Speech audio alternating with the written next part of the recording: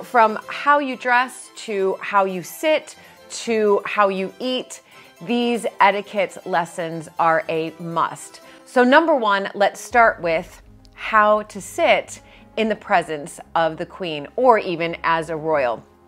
The legs and the knees must be kept together.